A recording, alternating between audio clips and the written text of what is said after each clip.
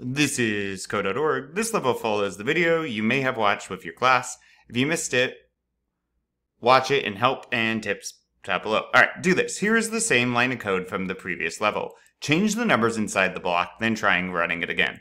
Well, first, boom. Alright, so let's change these up. Let's do a 150. Click, click.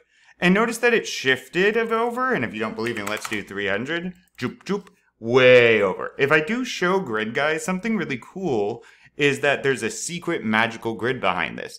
And I know actually, because I'm the teacher, rectangles draw from their top left. So if I go way up here, notice these itty bitty numbers, zoop, and it says 300, 100. Hey look, 300x, 100y. And that's where it gets drawn from.